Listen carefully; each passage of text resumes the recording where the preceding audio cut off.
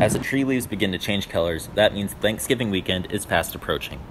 While some students are heading home for the holiday, some rebels are staying here on campus, while some students' plans are still up in the air. So for this coming Thanksgiving week, I will maybe stay here. I haven't decided yet, but it depends. Is my friends available to travel, that will join them, is it not? Whatever the reason may be for staying, students will be given the opportunity of celebrating the holiday feast with Franksgiving, a special Thanksgiving menu featuring holiday favorites provided by both the Residential College South Dormitory and Lucky Day Residential College for students staying on campus through the weekend.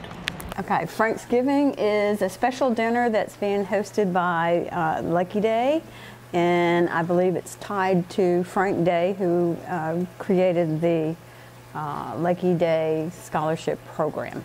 And so it's a way to say thank you and to also include students who may still be here before they go off for the break in the fall.